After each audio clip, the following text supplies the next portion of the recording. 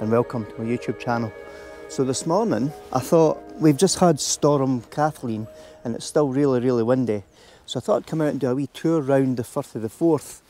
So my first wee stop is here, which is Blackness Castle. Join me and let's see where this journey takes us this morning. I'm just having a wee wander around the beach, so I've taken 2 or 3 wee shots of the castle as I come onto the beach there, and if those images have turned out, I'll share those images with you now.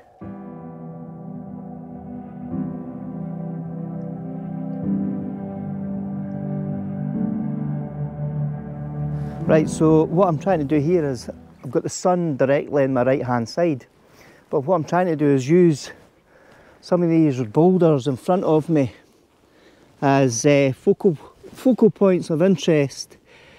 I'm just trying to get a wider scene with the castle. Blackness Castle was actually built in 1440. It was actually built on the site of an original fort. So it's a castle of huge significance here in the Firth of Forth, and also one of the famous films, Mary Queen of Scots, was filmed here as well. So what I'll do is I'm going to take 2 or 3 different images. I'm struggling because the sun is immediately on my right hand side, because I'm going to have quite a lot of shadows on the back of these rocks, but I might be able to lift them up. So what I'm going to do is a few bracket exposures so that I can get my highlights and my shadows, and then I can pull them in together. I'll take 2 or 3 shots with different compositions in this area while the tide's out, and then I'm going to see if I can walk further down the beach and see if there's any views that direction towards Kincardine. But I'll take these images and then I'll share these images with you now.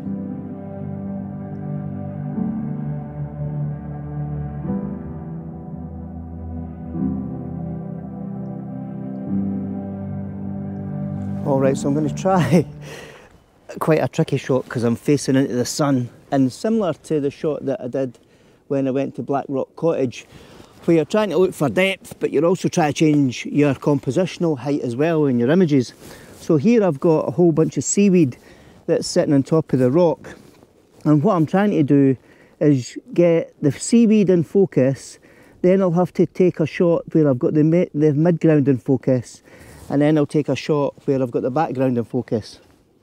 But the trick here is going to be the light. So what I'm going to have to do is do 3 exposure compensation shots for the foreground, the midground and then the distance, and then I'll bring them all together.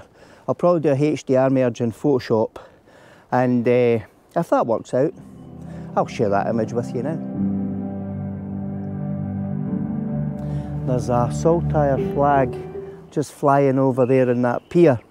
So I've taken a traditional kind of landscape shot, which I've taken there, but I just thought I'm looking for something a wee bit different. So I've got an edge of the harbour wall with seaweed on it, and then what I've done is I've turned the camera over into portrait, and I'll have the flag just peeking up outside the seaweed wall, and the seaweed wall might add a wee bit of foreground interest. So what I'll do is I'll share that landscape shot I took photo with you now. Then I'll share the portrait photo that I've just taken just now, and then hopefully you can let me know in the comments, is the portrait shot a better composition than the landscape shot? I don't know, but it'll be interesting to find out what you think, and when I've finished I'll share these images with you now.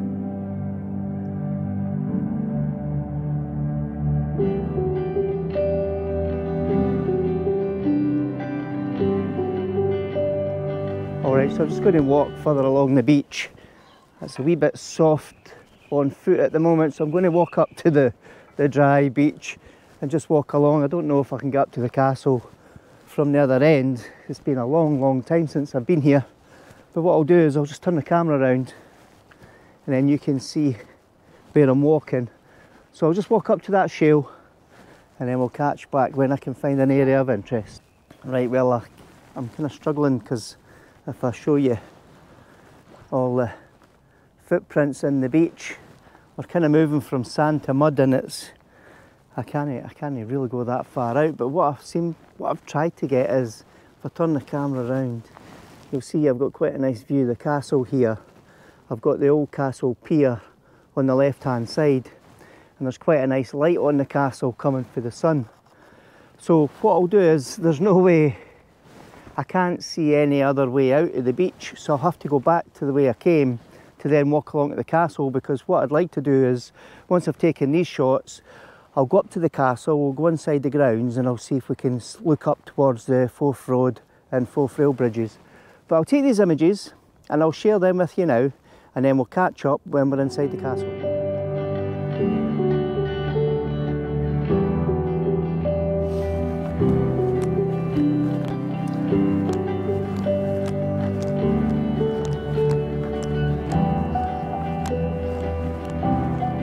Well, I'm just getting closer to the castle, just coming up to the entrance. I'll turn the camera around and you can see where I'm walking. It's getting windier and windier as I get closer to the water. So what I'll do is I'll keep walking through here. I get to the end, I'm hoping the sun's not going to spoil my shot, and I'm going to find a wee location and I'll catch back with you there.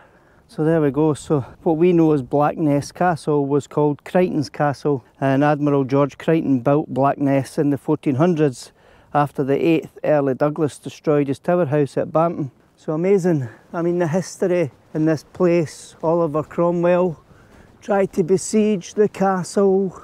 Oh, it's got immense history and it's in absolutely stunning condition. I'm just going to walk over to there's a hole in the side there. My ultimate destination is the edge of that wall. But I'm just going to have a wee nosy through this hole just to see if it explains what it is.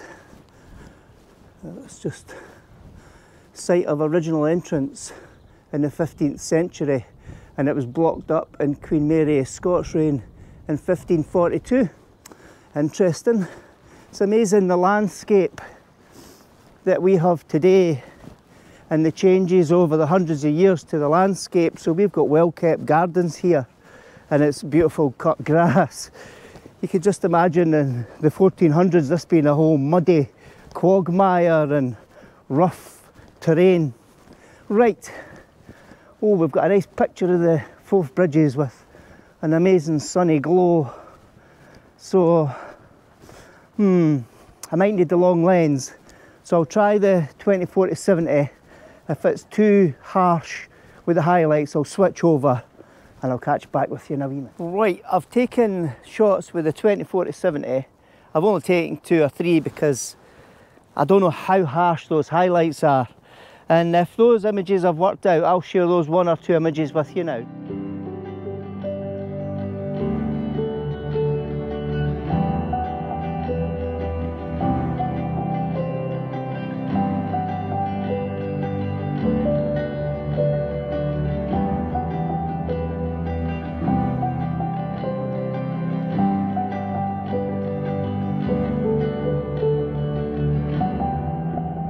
Now I've switched to the 70-200 lens and I'm zooming straight in. But the beauty about the 70-200 lens is I've got a hood on it. And that hood will give me some kind of protection of the lens flare that I would get for the sun. And the sun, I mean right now the sun is so harsh. It's, to be fair, it's right above us and it's blinding actually. It's really blinding to the eye. So I'll take 2 or 3 shots. I'm really hoping that these turn out because from what I can see through the glare of the sun, it looks like a real misty effect of the Forth Rail bridges with a kind of sepia type tone in the background with a haze in the distance. So I'm really hoping these turn out. What I'm going to do now is I'm just going to pick out 2 or 3 different items that I can take photos of with the 70-200 on, and then when I finish taking all these images I'll share them with you now.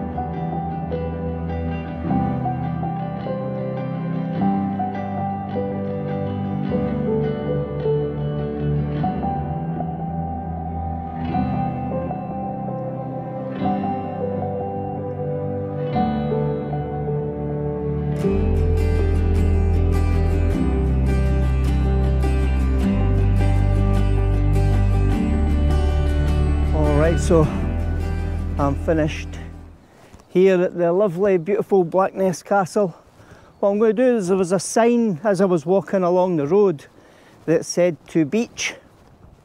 Never been there before, haven't followed the path, so I'm going to follow the path just to see where it takes me, and when I get there I'll share that with you. Alright, so I've walked up that grassy hill. The castle's over there on the right. Some pretty cool trees here actually.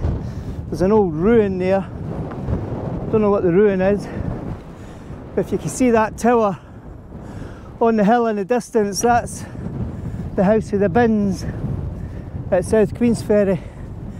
But what caught my eye is there's a nice wee composition here where you've got these trees and then Forth Bridges.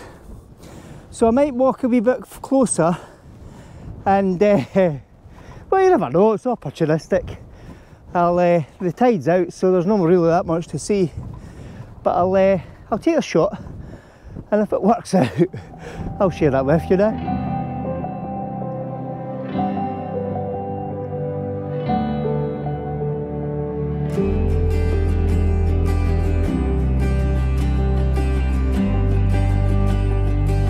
Sussed out what this old ruin is. It's called Dovecot. It's a pigeon house built in the 17th century to provide eggs and fresh meat to the castle, and it may have suffered from the English army who camped here during the 1650 siege of Blackness. So there you go, interesting stuff. Right, I'm going to take a wee wander down to the beach. I'm going to take a wee wander down to the beach just to see if there's anything interesting, because if I don't go down and I walk away, I'll just kick myself that I should have went down for a wander. So let's catch up at the bottom. Well, I'm glad I did come down. It just pays to have a wee nosy. I'm sure this will look absolutely stunning when the tide is in. But I've got quite a nice 3/4 view of Blackness Castle here with the water. I'm using the grass as a leading line all the way up from the bottom right up to the top left. And then that kind of spreads out to the castle, and then we've got all the trees and the rocks in the foreground, so it might make a nice image. Yeah, I think this would be nice when the tide's kind of halfway in. So it'd be good to come back to this location now I've found it and just see. I can imagine with the storms, because there's a lot of debris all the way right up. In fact, I'll pick the camera up and you can see. So there's a lot of debris right along, scattered along the edge of the shore here in the grass. But when you look further up to where I walked down, the debris is right along the edge. So from the recent storms yesterday, it must have been pretty violent here. In fact, now I know that, this might be quite a good spot to come to, because if I'll turn around to show you this, there's actually a wall. So you can just imagine with the sea coming in being as harsh as it is, or as it was, you get some cracking wave effects that come smashing up over that wall, so that might be quite nice. Right, I'm going to finish here. I'll share the images that I take here with you, and then I think we'll move on and find a new location.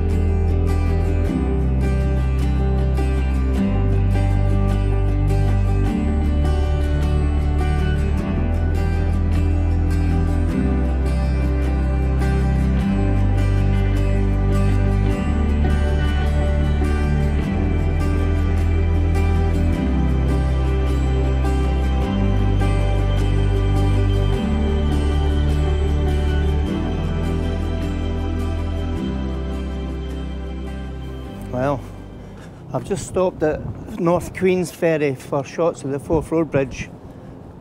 Look at that. It's absolutely stunning, but it's blown an absolute hoolie. So this will be fast shutter speed, this won't be slow shutter speed, because I'll need to keep hold of the camera. But what I'll do is I'll work my way down. The sun's right above me, but hopefully I can get some shots with the sun not in the image, because it's going behind clouds every now and again. So what I'll do is I'll take 2 or 3 images, and then I'll share the first set of images with you now.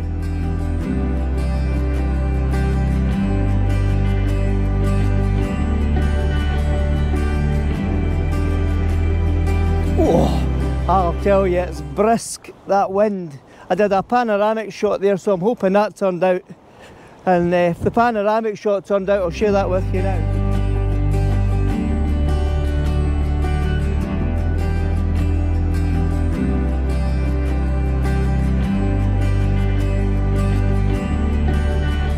expecting to get the brunt of the wind when I get down here out of the shade of this hedge. I want to shoot to the right towards the Forth Road Bridge and the Queensferry crossing. Let's see how far we can get. Oh, there's a nice bit of wood there that could be a leading line. There you go, that might be quite nice foreground interest. Right, let's give that a bash. I'll take 2 or 3 images here, and then what I'll do is I'll share those images with you when I'm finished.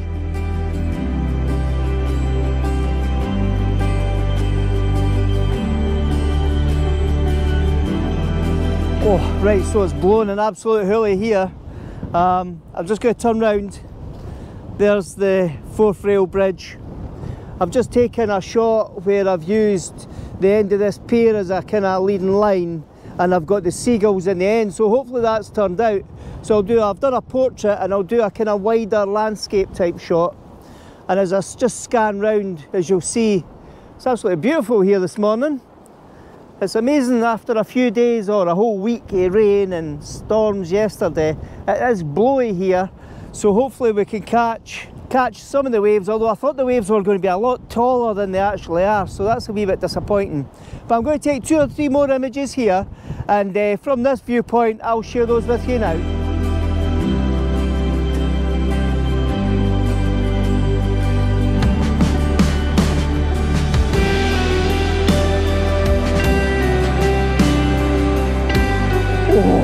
Oh, right, that wind is absolutely freezing.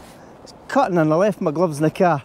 Right, I'm going to get back to the car, and we'll go and find another location. So I stopped at a place called Lime Kilns. It's really, really windy. So if I turn the camera around, you can see how windy it really is. So what I'm going to do in this area is, because the sound has been disrupted, I've either forgot to put the mic on or the wind's playing havoc with the mic. But what I'll do is, I'm walking down the beach, I'm looking for areas where I can find compositions. What I'm really looking for is the waves being blown against the rocks. So what I'll do is, I'll take some of these shots and I'll share the images that I take here with you now.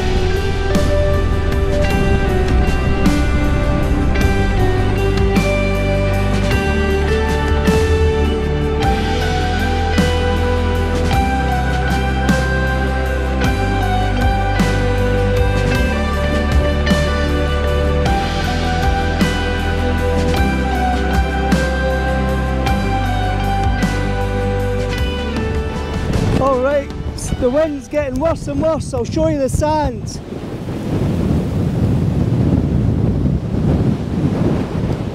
The wind's that strong, it's blowing the sand over the beach. So I'm just getting a wee bit closer here to see if I can get more shots of the waves hitting the rocks. Wow, this is really, really strong. I'll just turn the camera around.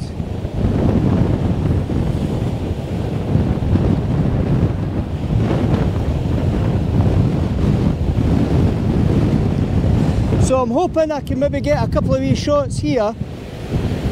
But what I'll do is, I'll put the camera down so I can use my big lens with 2 hands. Any pictures I take here, I'll share them with you now.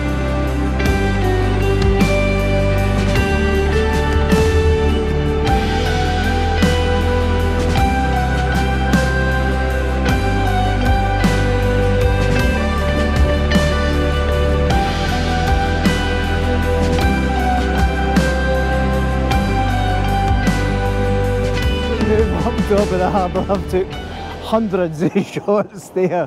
Hopefully we've got at least 5 or 6 waves and they've worked out.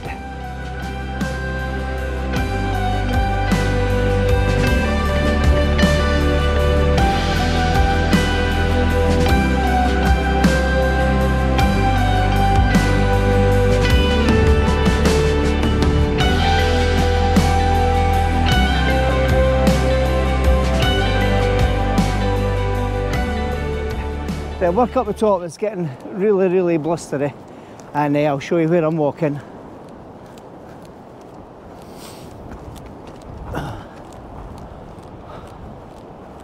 Alright, so if I just walk up through this gap in the seaweed, and then up through this wall. Whoop-la! Let's see what sights we get. There's a wall there, so we might be able to take shelter there. Amazing view up towards Grangemouth, right at the very end there in the horizon. And then we've got the Forth Bridges straight ahead. It's pretty wild, I must say. If I go further down, look at the harbour wall. Yep, this is Lime Kilns.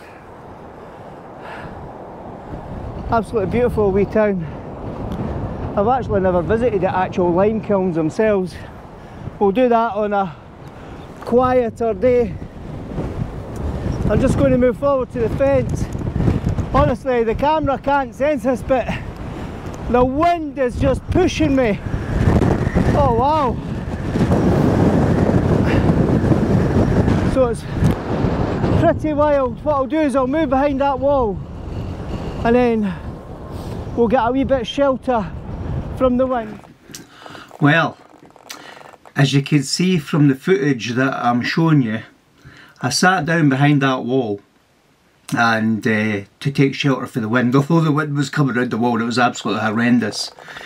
But I obviously got so flustered because of the wind, I forgot to press the button and I didn't record the ending that I thought I had recorded.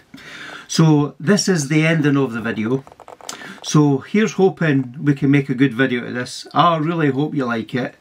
If you do, please give it a thumbs up. If you haven't subscribed, please do, because you know it's free. And if you press the bell notification, that will let you know the next time I post a video. So thanks very much for watching, and here's to the next video.